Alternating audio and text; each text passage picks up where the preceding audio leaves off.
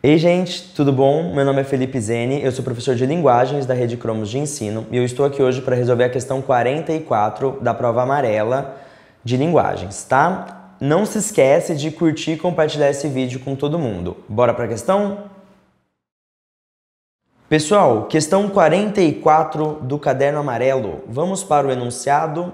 A articulação entre os elementos verbais e os não verbais do texto tem como propósito desencadear algo. Vamos lá analisar.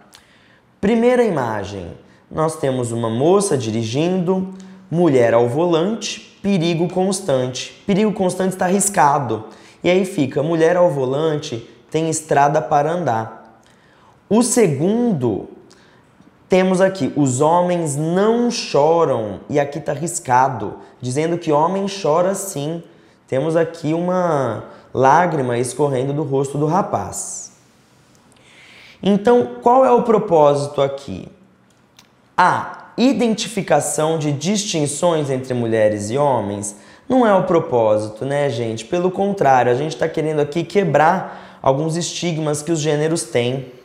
B, revisão de representações estereotipadas de gênero. Sim, esse estigma, esse estereótipo de que mulher não sabe dirigir e que homem não chora foi revisado, foi desconstruído nesses textos, né? Tanto com a linguagem verbal quanto a não verbal. Por isso é a B.